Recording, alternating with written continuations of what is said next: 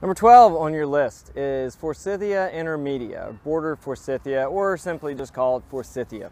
So this plant is the true harbinger of spring. It has these bright yellow flowers with 4 petals.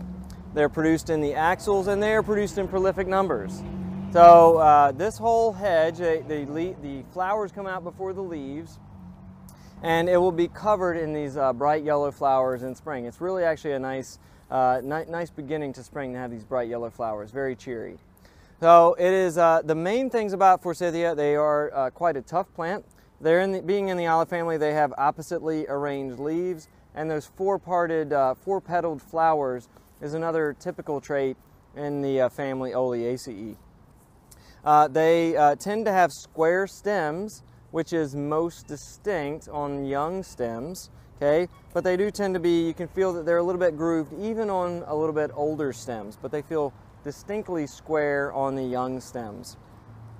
The leaves are narrowly elliptic and tend to be entire out towards the tips, but this is one of those, going back to that you should look over every part of the plant that you have available. You can see out here at the tip they're narrowly elliptic, the leaves are entire, whereas, and they're on the order of maybe 2 to 2.5 inches long. But you get down here towards the base, they are actually dentate, serrate at the base, and they are upwards of 4.5 to 5 inches long. So again, if you just had a cutting that may look like this, I would actually have a little bit hard time identifying that, whereas with my whole branch, or of course with my whole plant, I have a much easier time. You won't always have pruners or a knife on you to identify this, but they do actually have chambered pith.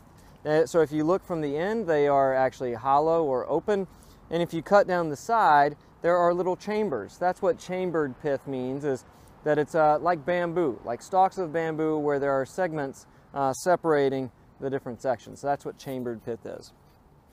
Finally, as a whole, Forsythia intermedia is quite large and requires lots and lots of space. This is a great use for this plant. It's on the border of a parking lot.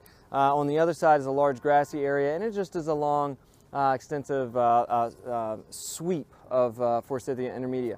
There are some modern cultivars that are much smaller, and so if you are planting these in a modern homeowner landscape, I do encourage you to be sure you're selecting one of the more dwarf modern cultivars.